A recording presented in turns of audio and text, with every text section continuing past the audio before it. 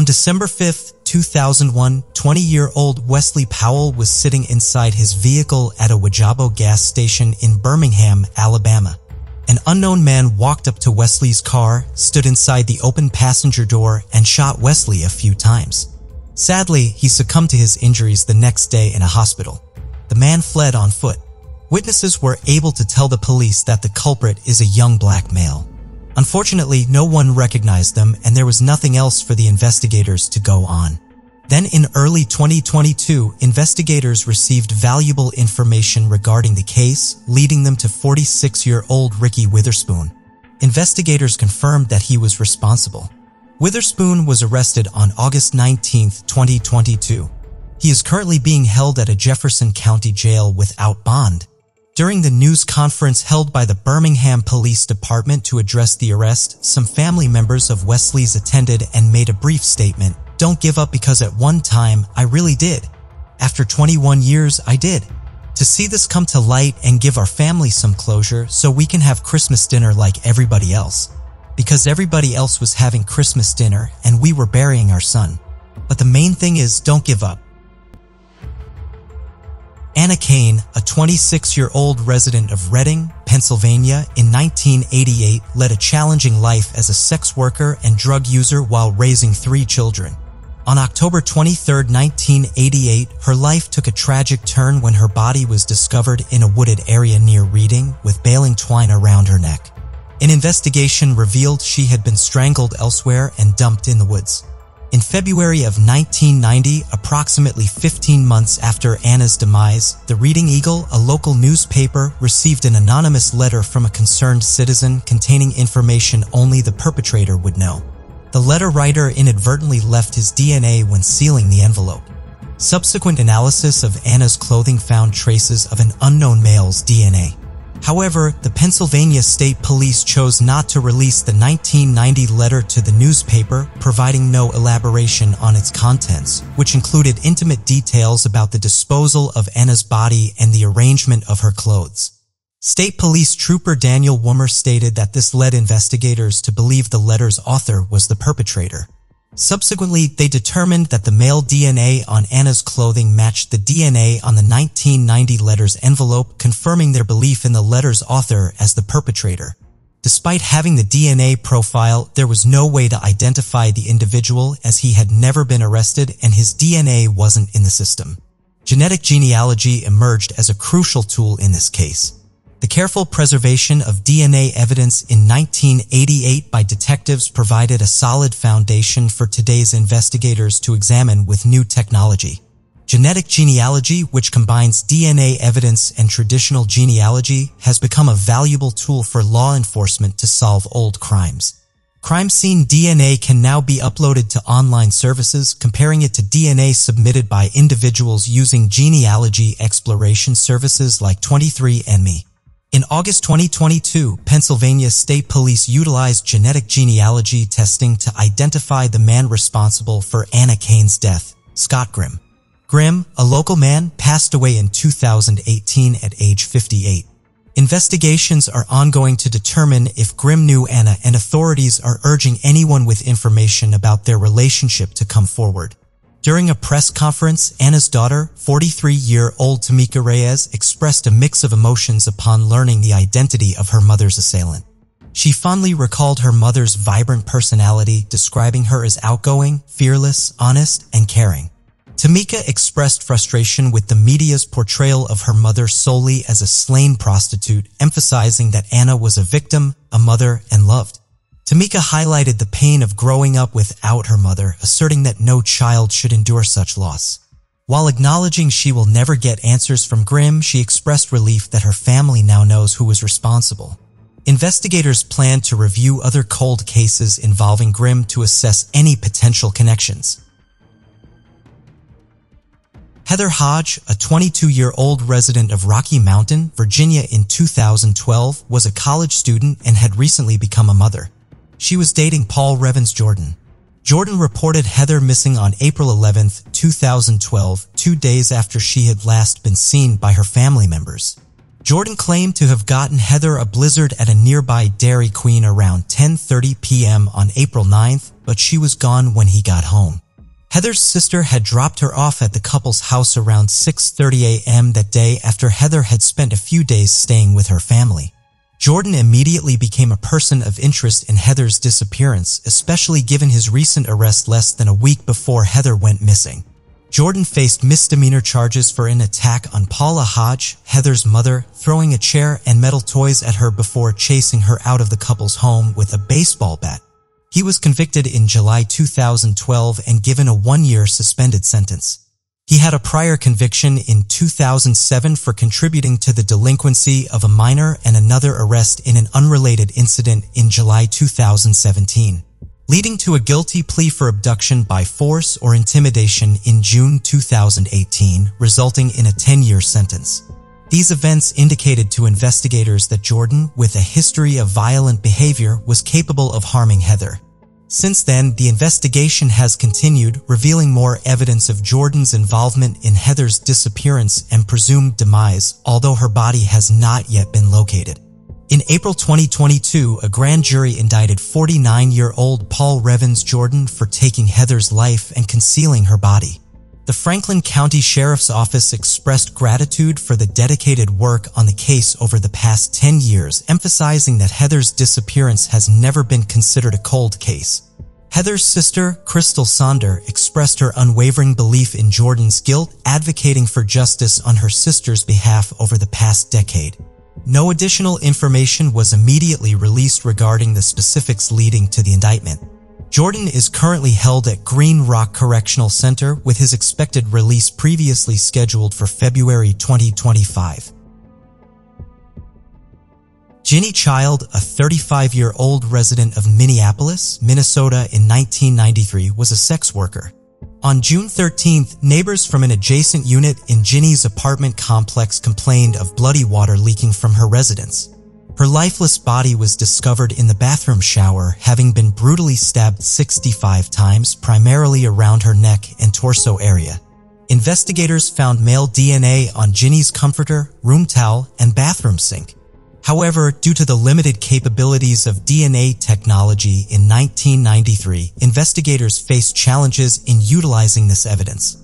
The case presented an exceptionally difficult challenge with few leads and no witnesses. In 2018, officials decided to reopen Ginny's case, and a breakthrough occurred in 2019. The DNA from the crime scene was matched to 52-year-old Jerry Westrom through the use of genetic genealogy. Despite not being a previous suspect, Westrom, a married father of 2 adult children from Asante, located about 40 miles north of Minneapolis, had lived in the Twin Cities area from 1991 to 1993. He had previous contacts with law enforcement, including a 2016 conviction for solicitation. In 2019, investigators trailed Westrom to a hockey game where he ordered a hot dog from a concession stand. A discarded napkin collected from Westrom yielded his DNA, matching the DNA found at the crime scene. He was subsequently arrested, denying any contact with Ginny or other women in Minneapolis, claiming ignorance regarding why his DNA was found at the crime scene. In 2022, Westrom's trial commenced, and on August 25, 2022, a Hennepin County jury found 56-year-old Jerry Arnold Westrom guilty of taking the life of Ginny Child. Westrom is expected to appear for a formal sentencing hearing in the coming weeks, likely resulting in a life sentence. Hennepin County Attorney Mike Freeman expressed condolences to the victim's family, emphasizing the pursuit of justice for serious crimes, even if it takes years to gather evidence. Ginny's mother, Betty Eichmann, who was present in the courtroom during the guilty verdict, expressed satisfaction in the law finally holding Westrom accountable for his actions. She emphasized Ginny's positive qualities despite her challenges, highlighting her big heart. Claire Gravel, a 20-year-old resident of North Andover, Massachusetts in 1986, was a sophomore at Salem State College. On June 20, 1986, after playing a softball game, Claire celebrated with friends at Major McLeishia's pub. A friend dropped her off at her apartment around 1:30 a.m. the next day, marking the last time Claire was seen alive. Her body was discovered in the woods near Massachusetts Route 128, having been strangled. Speculation and rumors circulated in the aftermath, and despite the initial efforts of police, the case went cold for over 30 years. Then, on August 24, 2022, Essex County District Attorney Jonathan Blodgett held a press conference to announce a breakthrough. Investigators identified 63-year-old John Carey, currently serving a prison term in the Massachusetts Correctional Institution at Concord for an unrelated 2008 case, as the person responsible for Claire Gravel's death. Details about what led investigators to John Carey have not been disclosed, and his photo has not been released yet. DA Blodgett mentioned that evidence recovered from Claire's clothing played a crucial role in charging Carey. He assured more transparency in court proceedings, revealing new evidence at Carey's arraignment. Carey had reportedly been a person of interest in the case for an undisclosed period, with no clear motive revealed at the moment. DA Blodgett emphasized that every lead in the case had been pursued diligently and that authorities had maintained contact with Claire's surviving sister and father. Robert Gravel, Claire's father, has carried a photo of his daughter in his wallet for 36 years. Blodgett stated that they continuously review cold cases, hoping for breakthroughs with new techniques and fresh perspectives. He acknowledged the enduring desire of victims' families for answers. Sharon Hammock, a 29-year-old resident of Grand Rapids, Michigan in 1996, was a mother of two and pregnant with another child. Sharon, involved in sex work and struggling with drug addiction, faced challenges accessing rehabilitation due to a lack of health insurance. Tragically, her life came to an end on October 3, 1996, in Kent County, Michigan, when she was assaulted, strangled, and her body was discovered rolled up in a blanket on the side of the road by a delivery driver. Sharon's case was one of 12 in the 1990s involving women in and around the Grand Rapids area. Most victims, like Sharon, had addiction issues and were engaged in similar work. A local task force formed in 1996 to investigate these cases, questioning numerous individuals and following leads, but arrests proved elusive for a long time. Finally, in August 2022, 64-year-old Gary Dean Hartman was arrested in connection with Sharon's case. Taken into custody in Mississippi, he awaits extradition to Michigan. Hartman's DNA matched that found on Sharon's body and the rope used to tie her up. He is also a suspect in a similar case of a woman who disappeared outside of Los Angeles, with her remains later found in Maryland. The same male DNA was identified in both cases through familial DNA testing. Detectives discovered that Hartman, by his own admission, lived and worked near Sharon's crime scene and was in Michigan when her life was taken. He was also within 20 miles of Ontario, California, when the other victim's body was found in Maryland. It remains unclear whether investigators suspect Hartman in the cases of the other 11 victims in the Grand Rapids area. Hartman had previously served an 11-year sentence in Michigan for first-degree criminal conduct. Sharon's younger sister, Tina the Young, expressed mixed emotions during a press conference, stating, "We got him. Mama, we got justice for her." She acknowledged the delayed justice and hoped her deceased parents could celebrate above. Andrea Sankeda, a 52-year-old resident of Arlington County, Virginia in 1998, was a single mother and employed as a librarian. Engaged to James Christopher Johnson, her life took a tragic turn on August 20, 1998, when Johnson discovered her lifeless body in the bedroom closet of their shared apartment. Johnson reported missing coins, bags, and Andrea's hatchback Honda Civic with its keys. No signs of struggle or forced entry were evident, but Johnson mentioned that Andrea had given an old computer to Bobby Joe Leonard, a maintenance worker around the apartment, for weeks before her demise. Initially viewed as a suspect, Leonard was not charged, and the case went cold. In 2013, Andrea's son, Kevin Sankeda, insisted on reopening the case. In 2018, Leonard informed the police that he had worked on Andrea's computer and received a call from someone identifying as an engineer, purportedly Johnson. According to Leonard, Johnson offered $5,000 to take care of Andrea, providing instructions on the method and ensuring Leonard's discretion. However, the money promised was not found in the closet. In November 2021, both Leonard and Johnson were charged.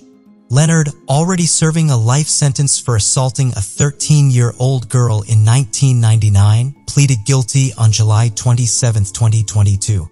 Johnson, under home confinement, denies involvement with his trial scheduled for September 12, 2022. Johnson's attorneys assert his innocence, criticizing the reliance on Leonard's testimony.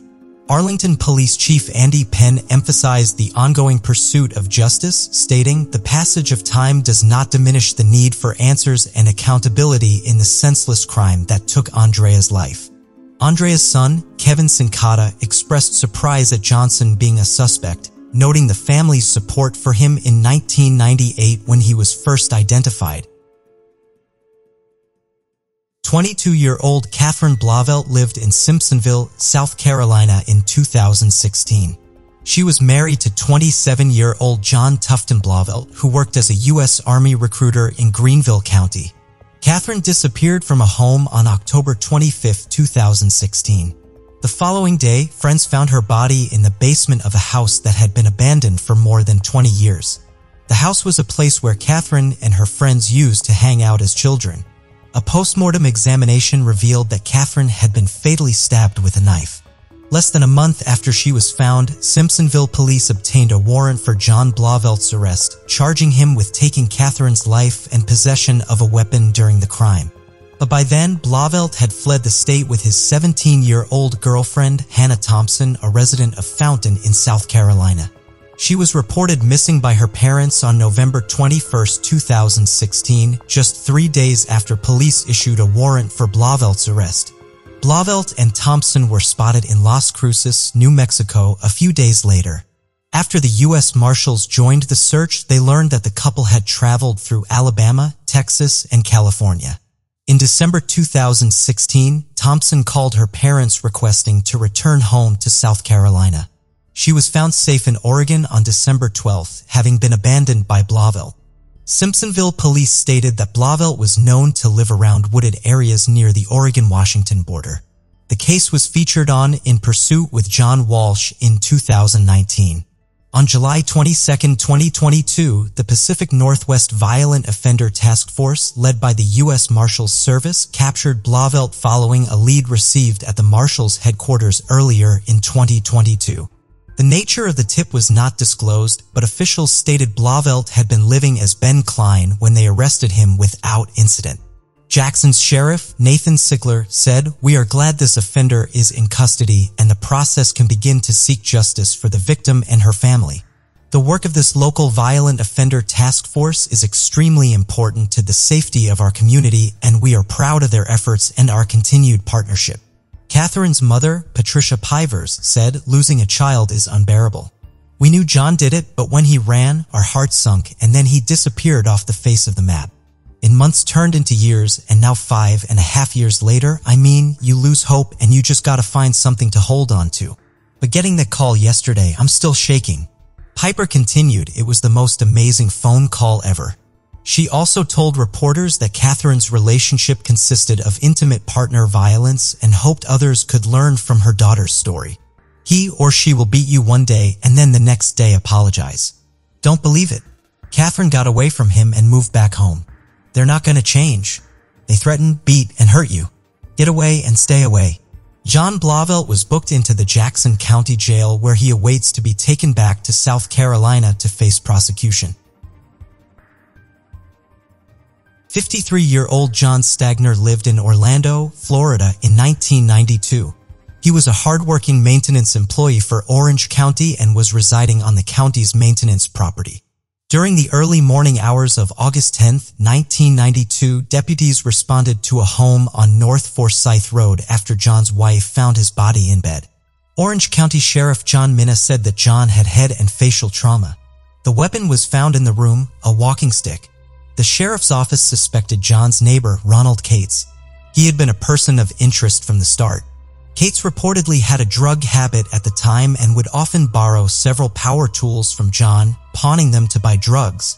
John had confronted him about it and asked him to return the tools. On the day John's life was taken, detectives went to Cates's house to speak with him about the case, but he had his daughter lie and say he wasn't home. Investigators later learned that he was hiding under the home that day. In the next few weeks, they managed to interview Cates a few times, noting a lot of inconsistencies in the timeline he provided and what his family members were saying. The case persisted, and in 1995, there was an incident where Cates admitted to his family that he took John's life. However, due to limitations in evidence and technology at the time, there wasn't enough to charge Cates. In 2020, a family member of Cates contacted the Orange County Sheriff's Office about the cold case, expressing genuine concern for the case, even though they were related to the suspect. This was because John had been very supportive of the Cates family, providing them with money and a place to stay when needed. Detectives delved deeper into the case, conducting extensive interviews with Cates's wife and daughter in March 2022. They discovered that Cates was abusive to his family, and in April 2022, Cates was in a hospital in North Carolina. There, he confessed to a nurse that he took someone's life in Florida in 1992. The nurse reported this, and officers from the Salisbury Police Department in North Carolina responded, obtaining Cates's confession on body camera video.